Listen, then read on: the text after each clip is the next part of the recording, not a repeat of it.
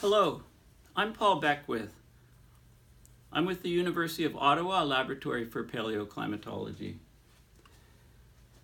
These kind of topics make you want to turn to drink, right? And also smoking. I was at a bulk food store and I bought a kilogram of these things. Really good price.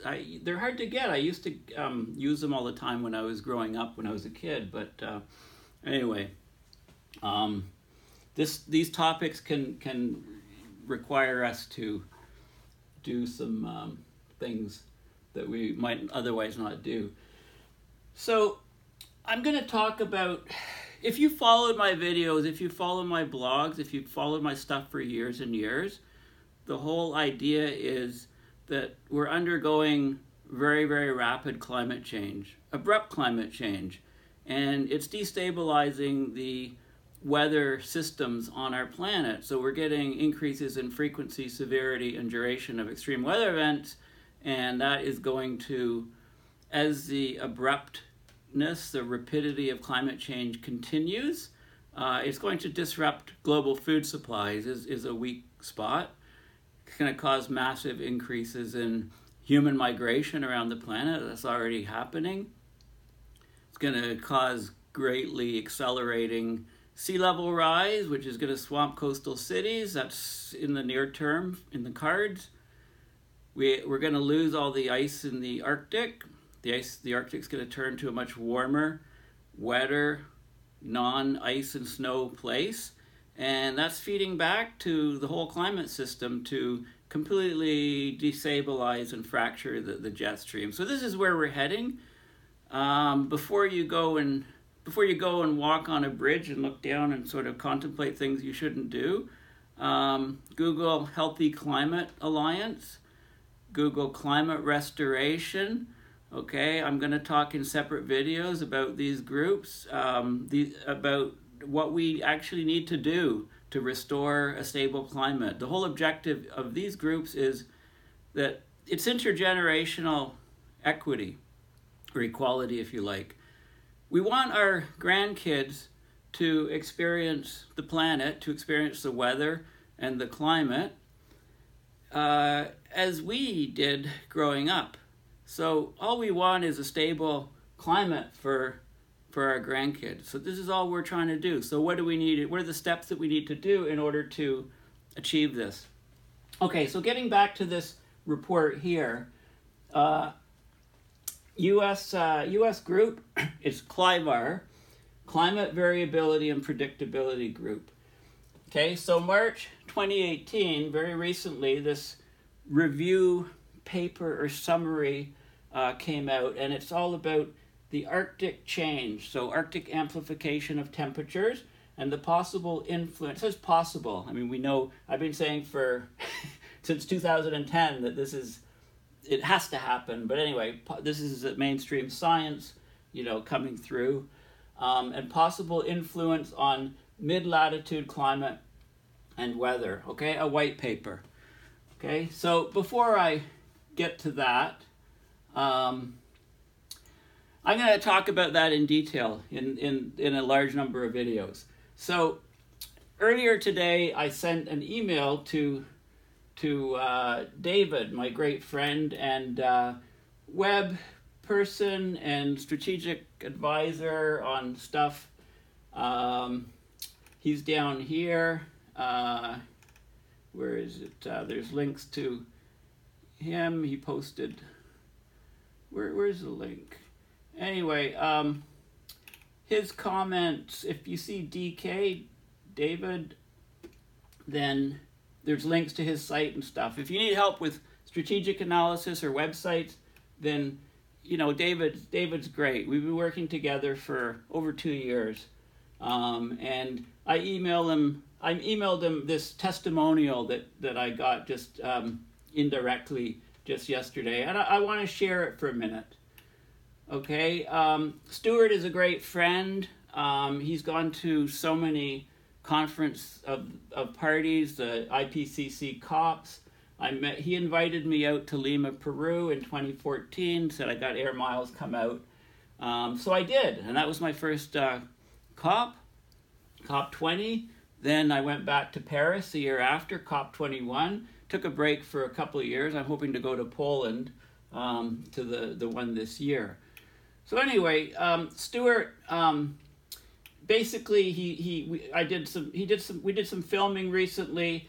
Like he interviewed Peter Wadhams and did a couple of videos. He interviewed me. He's breaking it up and doing a bunch of videos, and we're talking again early next week. I'll post all the links to that.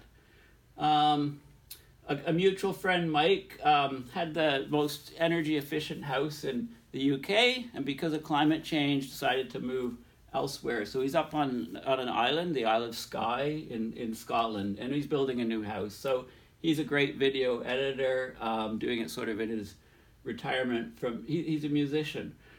So anyway, this is a testimonial. This is what I'd like to highlight. So Stuart got this email, and this person said, I've probably learned the most about climate change from the plethora, and there's a plethora. I've got huge numbers of videos of Paul Beckwith's YouTubes I've absorbed in the last few months. His style is more than a little clunky. Clunky? Really? I'll have to work on honing my skills. But he says to me that's part of the appeal, so I guess I gotta keep the clunkiness. He's a humble, unpretentious genius with encyclopedic knowledge and has a natural teacher's heart. And I love that he's a straight shooter, but very responsible with his aim. Boom. Okay, so basically doing something right. So this was a great, I read this, and you know, it's funny, I showed this to I emailed this to my spouse, my wife, and she said, it's cute. I said, well, what cute? She said, well, and I said, I'm going to post this on my website. And she said, well, it says clunky and stuff. Maybe you shouldn't post this. But anyway, and then I wrote this to Stuart. And I expected maybe he'd post it in, you know, the next day or 5 hours or 10 hours. But within an hour, this was up on the website, so I'll show you here. I put, please stay tuned for my next series of videos. With a fine-tooth comb and an enormous magnifying glass, I am reviewing an extensive document summarizing the views and findings from a meeting of at least 100 scientists on Arctic change and possible influence of mid-latitude climate and weather. Lots of good things in the report, but it misses a lot of things. You know, possible in the title, that's like too wishy-washy. So my video review, I'm going to do many videos examining, analyzing, and critiquing every aspect of this topic. So thanks for your patience. I haven't done a video for 5 days, so I stuck that in. You know, and hopefully, you know, please follow my videos. If you like them, please donate something, you know, anything to support my quest to explain what the hell is happening to our climate, weather, and planet. Okay, so the first video here. So CLIVAR, what's this CLIVAR group? Climate and Ocean, Variability, Predictability, and Change. Very, very good website. Loads of stuff here. Okay, there's loads of reports that are well worth looking at. They offer summer schools, they connect scientists together, they set up working groups on things like looking at warming in the Arctic and how it affects mid-latitude weather patterns, if it does. Okay, so there's lots of good stuff on this site. Highly recommended, and there's lots of publication documents on different topics. So there's meetings and stuff on the AMOC, the ocean currents, of course on the Arctic warming and connection to lower latitudes. You know, I would like to see lots of other ones, but anyway, and they also have a Twitter site or a Twitter handle.